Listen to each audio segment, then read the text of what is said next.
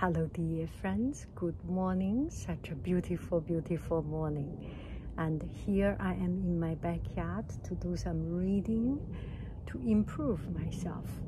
And I want to let you see the beautiful scene in front of me. Look at it.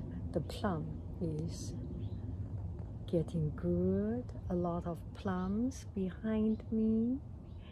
And the scene in front of me. Look at it. Oh.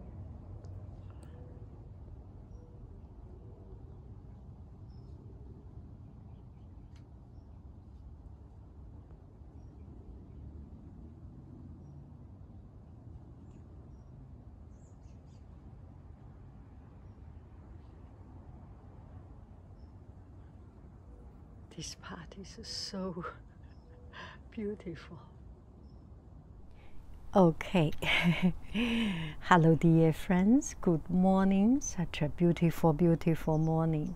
And it's really beautiful. Later I will do a video. Now I will not touch the microphone and everything I have just set up. So this is a book I borrowed from the library, Pegasus, and I have checked the dictionary how to pronounce it, but I decide maybe I will just read according to the phonetic, normal phonetic way of reading it, as told by Mariana Meyer, illustrated by K.Y. Craft. This is so beautiful, Pegasus. 飞马 in Chinese is a flying horse, 飞马. There was a time long ago when a magnificent winged horse, Pegasus, soared as effortlessly over mountains and clouds as he galloped across meadows. A wild, solitary steed, Pegasus welcomed no man's company until the young hero, Bellerophon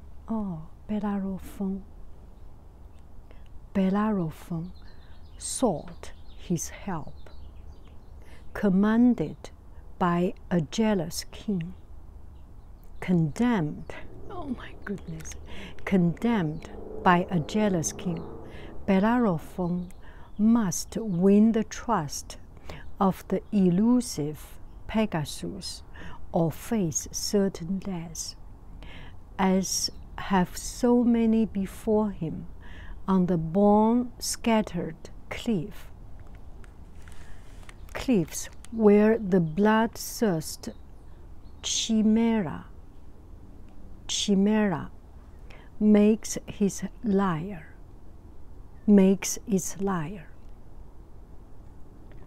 Only the bonds of brotherhood, bravery, and horsemanship can save man and mystic horse as they battle this legendary demon beast.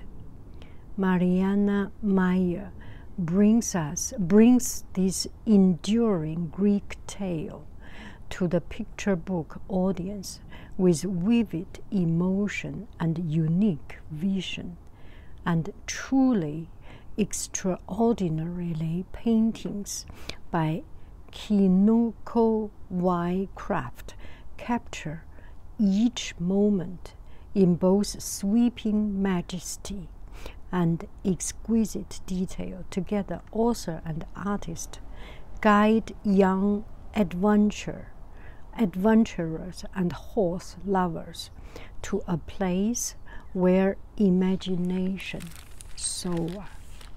Pegasus.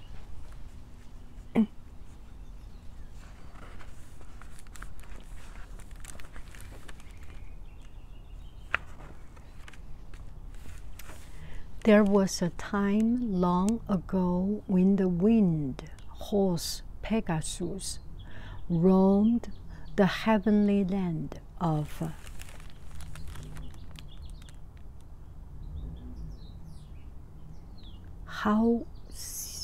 Halcyon, the heavenly land of Halcyon, as well as the earth below. No ordinary horse. Okay, I put it a little bit down so you can see.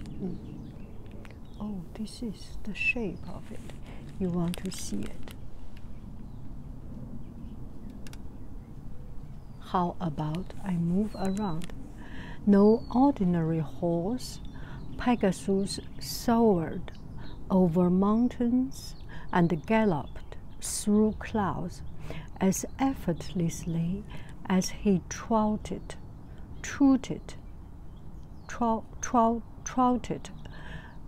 across green meadows. Indeed, he was as free as the rushing wind that lifted his spreading wings. The ancient gods of Greece loved him, calling Pegasus the poet's winged steed, the steed of inspiration. His hoof once struck the sweet grass of Halcyon, and from that spot water flowed, bestowing the power of creativity upon all who drank its water. From that hours, the three muses, sisters of the arts, tended that sacred spring and the ancient forest surrounding it, a wild, solitary steed. Pegasus looked for no man's company until the young hero Bellerophon went in search of him. This is their story. Pegasus and the shade of it, and this is by pastel, and I think this is a pastel painting, or maybe acrylic. This is acrylic painting or oil painting. Oh, look at it.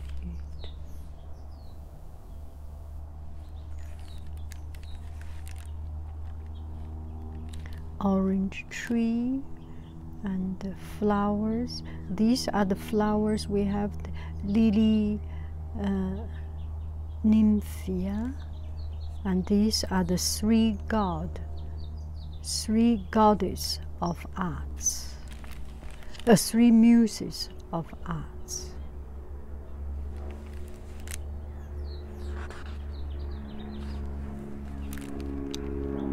Bellerophon.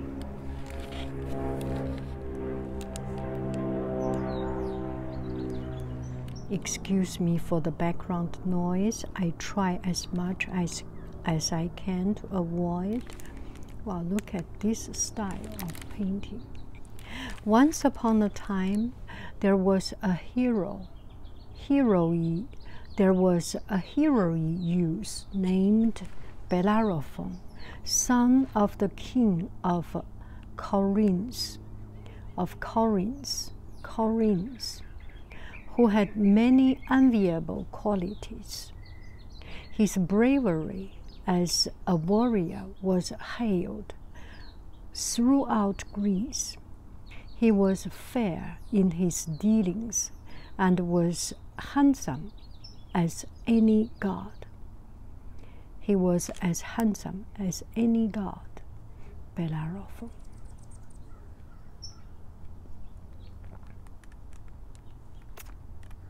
Wow.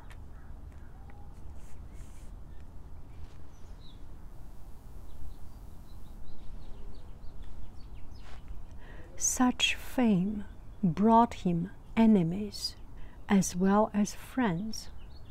One foe plotted against the innocent youth, succeeding in turning Bellerophon's succeeding in turning Bellerophon's good friend King Proteus against him. King Proteus.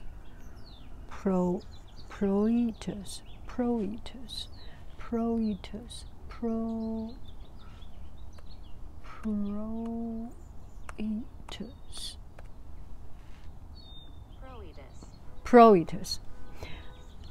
King Proetus against him, foolishly believing that the young hero had fallen in love with his wife.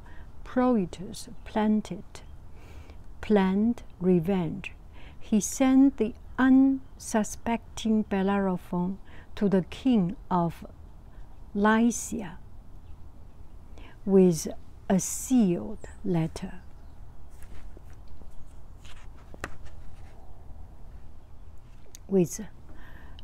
He sent the unsuspecting Bellerophon to the king of Lycia with a sealed letter. Now the king of Lycia.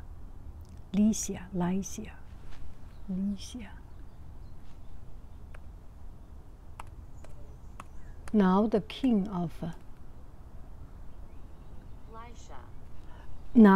of Lycia, Lycia. I would like to pronounce it Lycia. Now the king of Lycia followed an ancient custom of hospitality. He never asked the reason for a guest's visit until 10 days of feasting had passed. So when Bellerophon arrived, he was welcomed by the king and his family without question. As the days went by, the youth and the king's youngest daughter, Philonoe,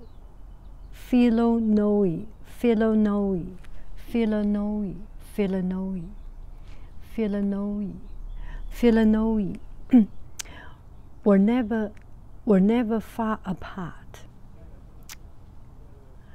Love grew quickly, and Bellerophon was at the point of asking for the princess' hand in marriage when, on the 10th day, the king at last requested the reason the young man had come to Lycia. Only then did Bellerophon presented his host with the letter. So Bellerophon went to Lycia, meet the king of Lycia, Proetus, and he fell in love with a beautiful daughter,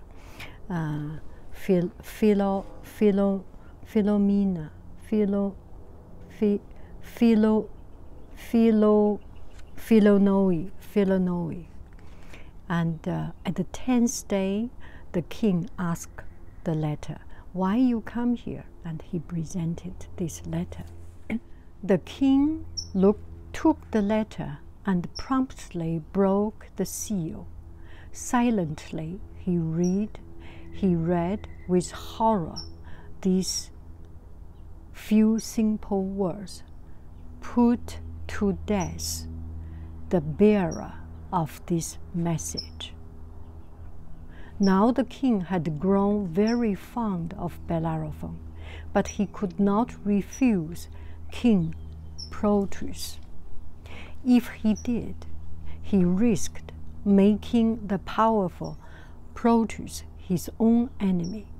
Yet he was unwilling to bring about the youth's death by his own hand.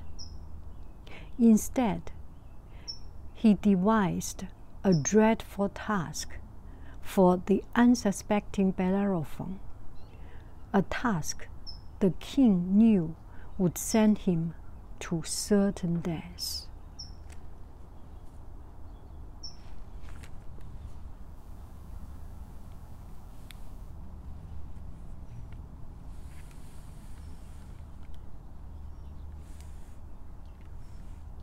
The young princess was shocked And Bellerophon was unsuspecting. He did not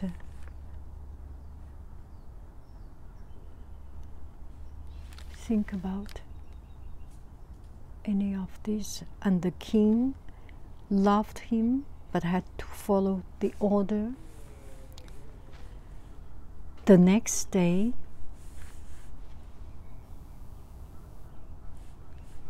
the king summoned Bellerophon and said, "I believe the god have sent you to me, for my kingdom is in need of a hero." "Ask what you will, Majesty. I am at your service," replied Bellerophon. "Well said, noble youth. Your valor does your credit. Your valor does you credit," answered the king. The monster known as Chimera terrorizes the people of Lycia. Chimera. Already it has ravaged great properties, great portions of our land. The creature breathes fire from a lion's mouth and tears its victims with dragon claw. Every warrior who has gone to destroy it has perished. Will you be our champion and do battle with the monster?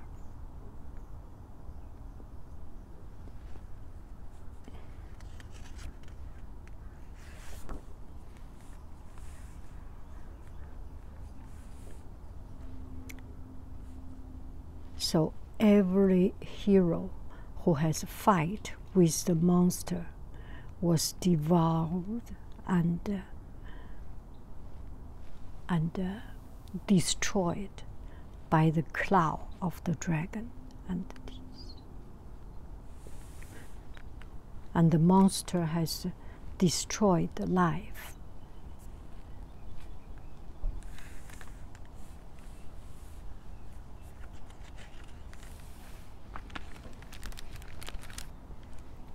We should look at it very, very closely. Oh, there is some. So the scared people has to run away, and the hero fighting the mudung, and there are people scared. There are people, and this is fight, flight, and freeze. And this is flight, run away, and this is freeze, and this is fight.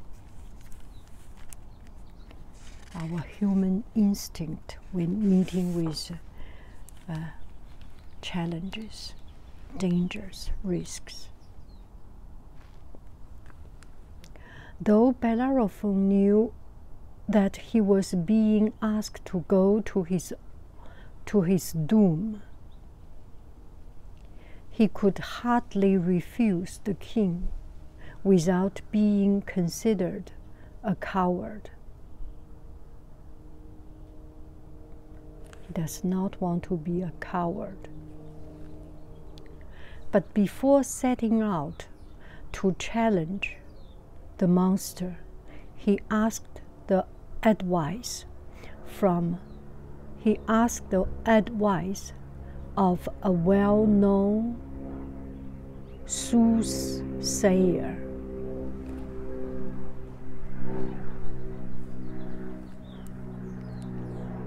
Okay, hello dear friends, let's continue, because family is doing something, so I change my seat. And the lighting might be a little bit different. I hope you can see it. I will do as much as possible to make it more viewable. and the reflection, I really cannot do anything. Anyway, you will fail like others if you meet the beast upon the ground, declared the wise man.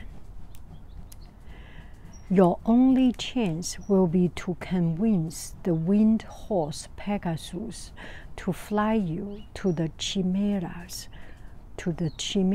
lair, and there do battle in the air.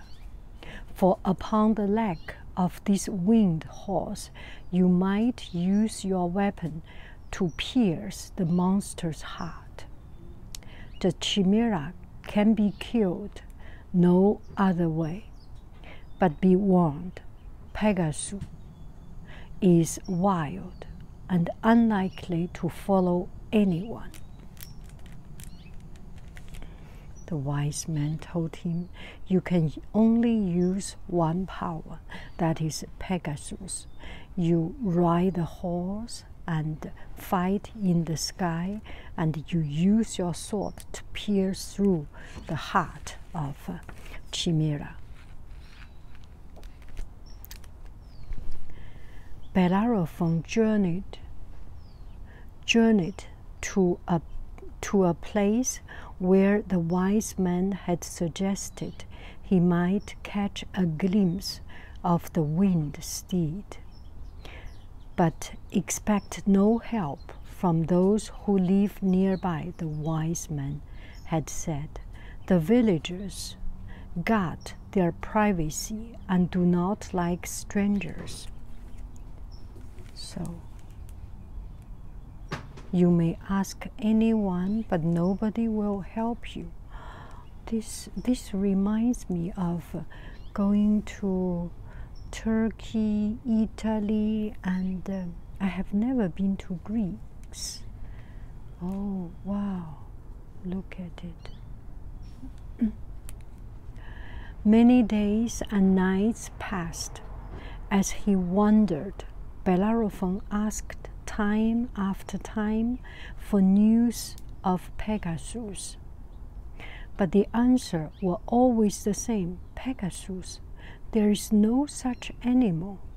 The villagers laughed at him. Go back from where it is you've come. You will find no flying horse here.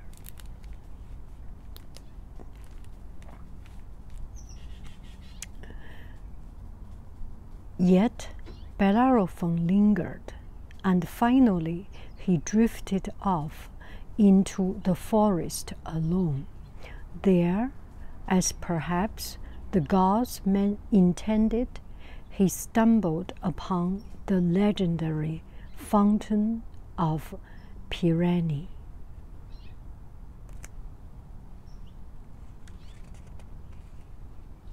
Pirene, the fountain of Pirene.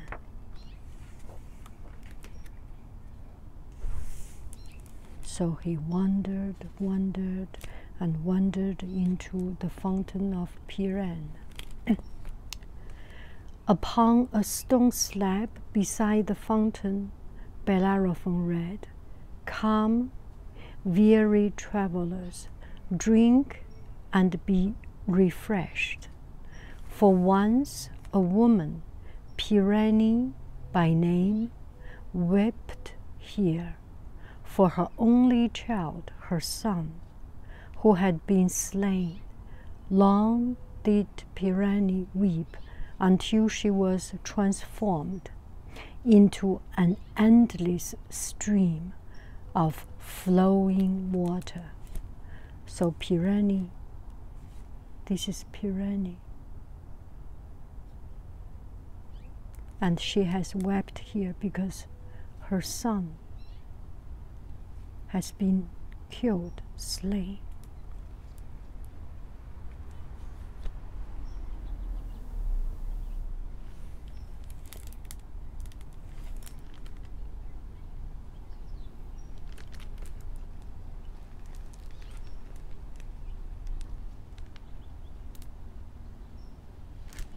Maybe I read like this.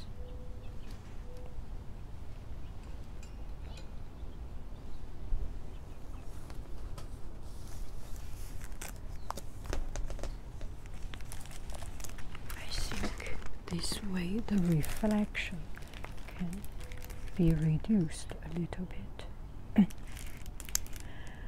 Pitying the poor mother, the gods have since blessed this spot and all those who drink from these crystal waters.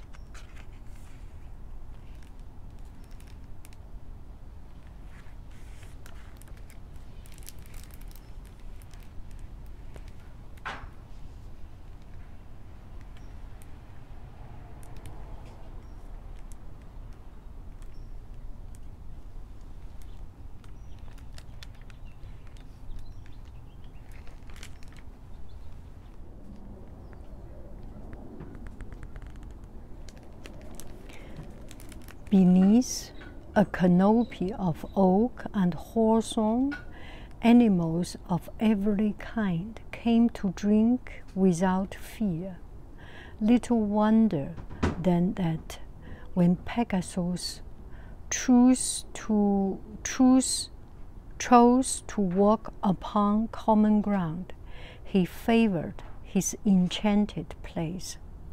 As Bellerophon approached, a pheasant flew from the marble rim of the fountain into a thicket. There was the sweet call of the gold finch, and then silence. He leaned down, cupped his hand to catch the sweet water, and drank. That night, with little idea of how to catch the elusive Pegasus, he decided to sleep nearby, out among the stars, the moon, his only light. So he slept under the stars and the moon, his only light.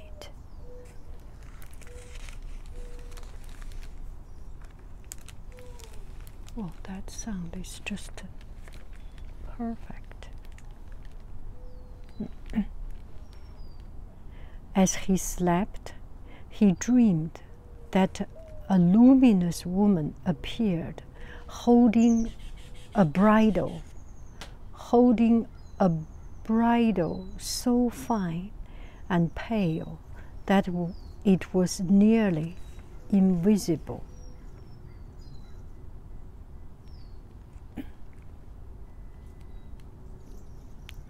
"Noble youth, don't despair," said the woman. "Present Pegasus with this gift, and he will not fail to win his, and you will not fail to win his love. If you learn its name, it will blind you both forever." If you learn its name, he did not know the name, only a present. "Blessed goddess, I can barely see what you hold, and do not know its name," said the youth.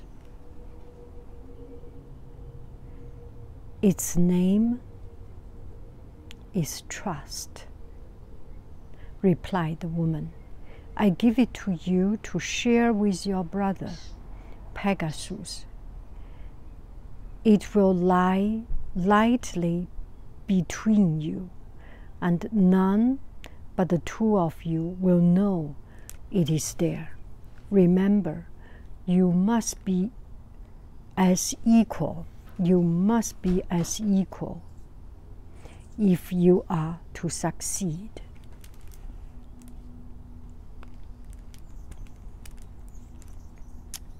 Now the bridle rested weightlessly in Bellerophon's hand. Then, as he gazed at it, the object melted into the air like a snowflake caught in his grasp. Looking up, Bellerophon hoped to question his benefactor, further, but she too has disappeared.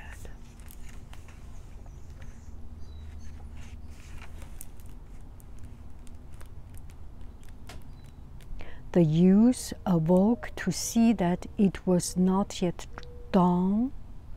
The memory of his dream lingered while the distant village slept and a fog lay on the forest.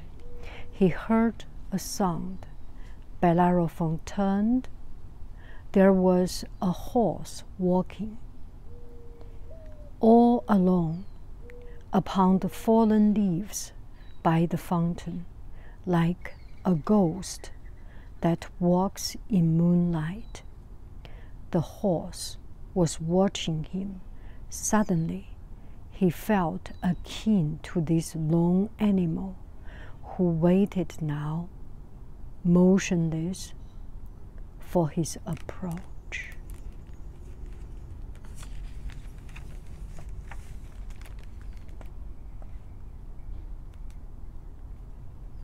The goddess disappeared. Oh no, this is a fountain, must be. So Bellerophon here, and there came a lone animal, the horse.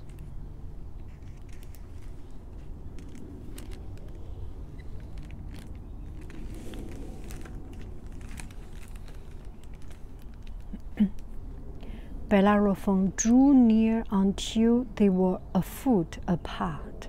Holding his breath, he tentatively reached out a hand. The horse raised his forefoot off the ground and hurled himself upward. Suddenly, a pair of magnificent wings spread from his broad shoulders. Now the steed was in the air, rising higher and higher until he was far above the thunderstruck youth.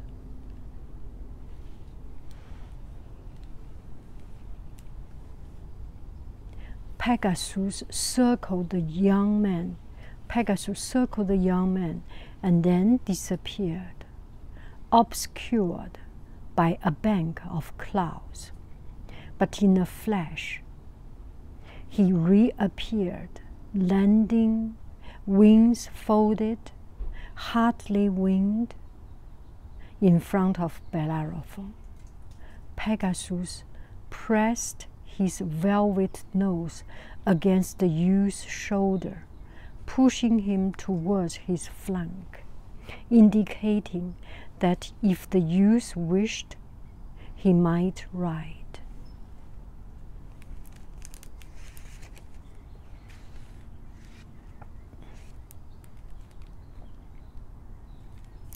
The young man obeyed, and all at once they were climbing through the clouds, holding tight to the horse flowing mane.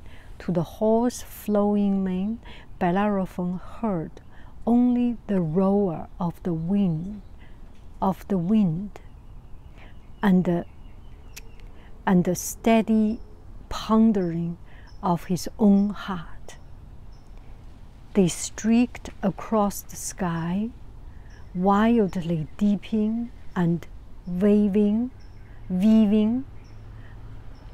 Pegasus flew over jagged cliffs and followed a river that twisted and wound along like a shimmery silver snake.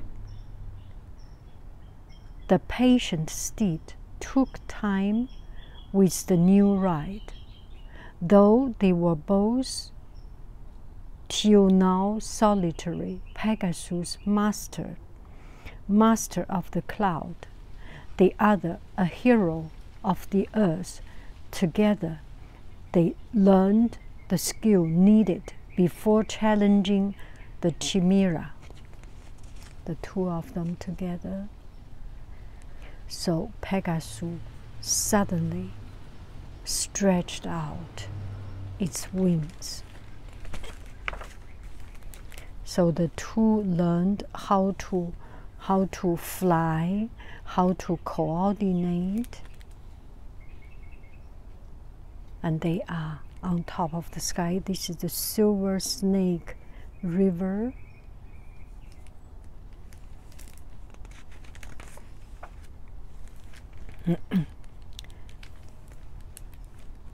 At last, one evening, the youth gathered up his sword, spear, and shield, and went to Pegasus, the stallion. The stallion knew at once what was expected. He pounded the earth with his whole hooves. Snorting, he arched his neck and reared, eager for the youth, for the young man to climb upon his back so that they might be off.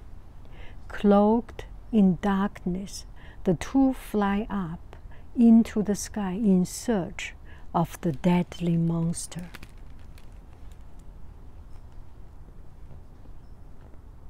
Sword and spear and shield. The chimera was the fiercest of beasts, with a goat's body joined to the head of a fire-breathing lion. Wow, goat's body and a fire-breathing lion. Yet the monster had the iron tough scale, tail, and claws of a dragon. Its lair was in a black cave. On the side of a sheer cliff that plunged down to the sea, descending only when hungry. The monster devoured people and animals at random, and burned the countryside with its fierce breath.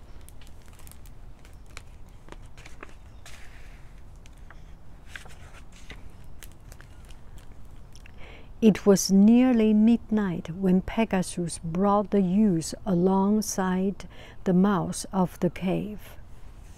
Oh, this is the cave, the mouth of the cave. Suspended in mid-air, at first they waited, see only the charred bones of cattle and defeated warriors scattered. About the entrance, a whisper of smoke curled upward from the opening, and a choking stench filled the air, causing Pegasus to snort. The bones, the charred bones of animals and warriors.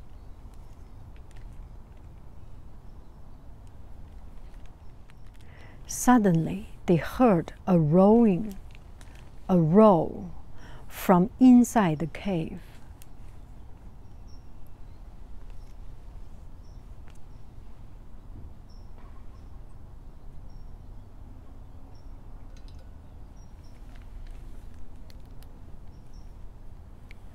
And the chimera sprang out. Fire burst from its mouth, and smoke engulfed both horse and rider. Turning, the chimera whipped its dragon tail at Pegasus.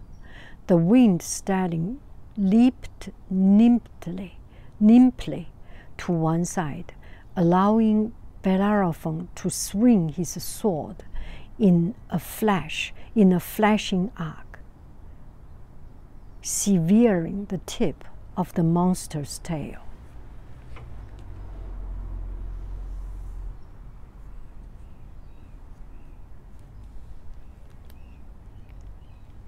The chimera gave a blood-chilling roar.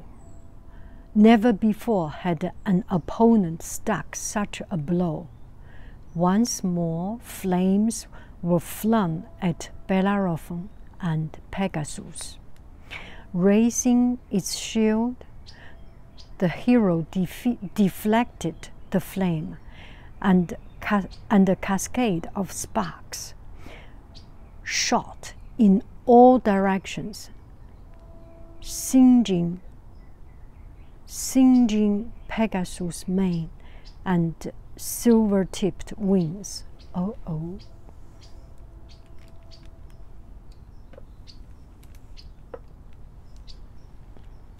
In the air, horse and rider were one motion, now swiftly rising, now swooping downwards to escape each attack, anticipating each other's every move. The youth's sword stuck out at the monster time after time, but Chimera's powerful claw were too quick, and the sick dragon scales a supreme defense against the warrior's attack. Bellerophon's arm grew numb as his heavy weapon clung and railed in combat with the monster.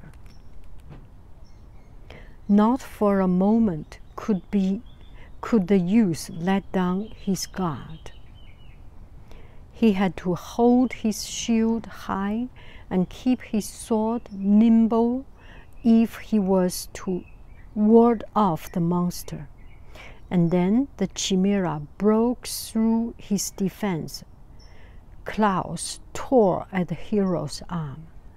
With lightning speed, Pegasus soared out of harm's way, saving Bellerophon from certain death.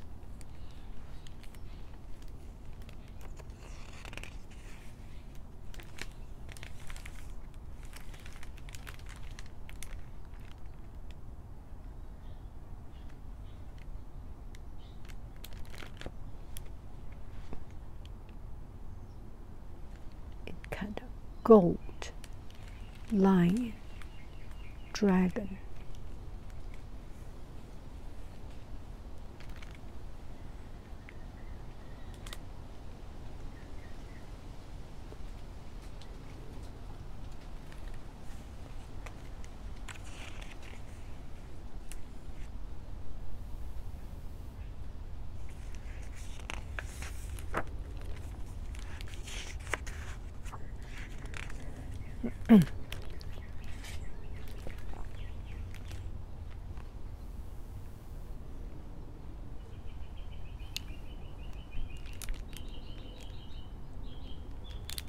The battle raged on at daybreak, and at daybreak Bellerophon had not found a way to drive his sword into the monster's chest.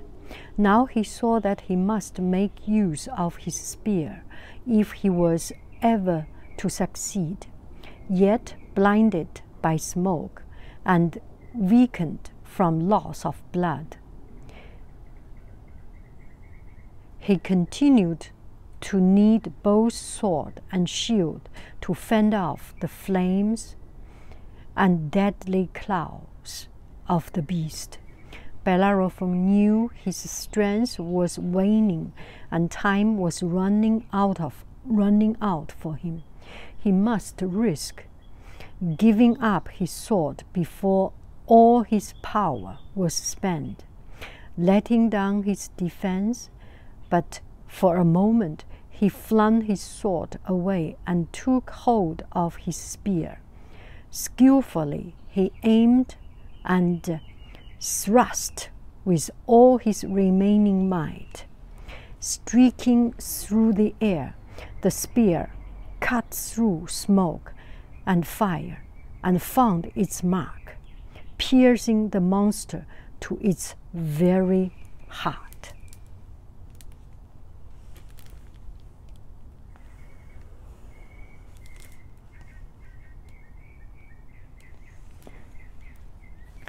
The monster's horrible roaring ceased, and the flame subsided. Now there was only silence as the lifeless body of the chimera dropped from the rocky precipice. Following thousands of feet to the raging sea below, it was swallowed by the waves and disappeared forever. The cliff fell down. Oh, the light is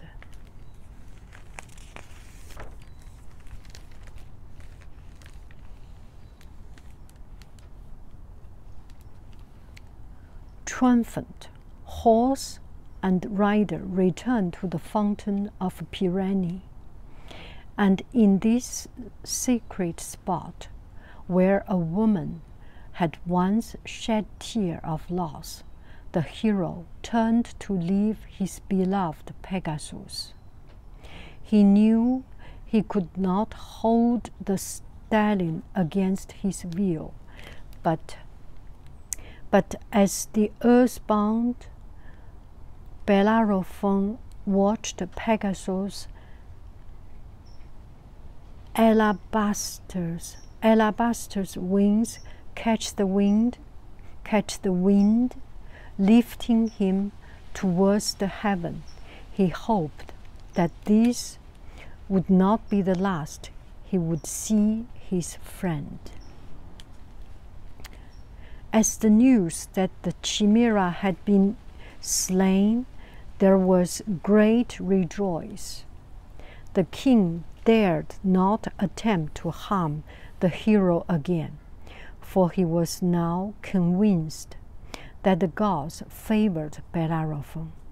Instead, he gladly gave his consent to the marriage of his daughter and Bellerophon. The two were wed with much celebration and given a portion of the kingdom to rule together. And though Bellerophon's duty were great and his marriage a source of happiness, as the years passed, he found time enough to steal away from worldly things, to seek his friend Pegasus whenever possible.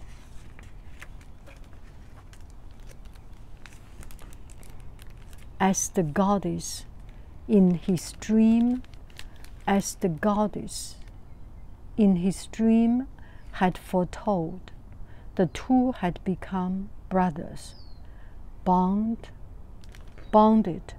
by a trust that never could ever forget.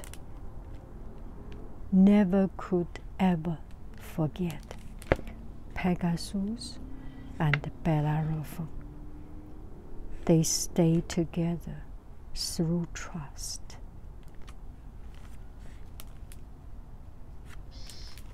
The end.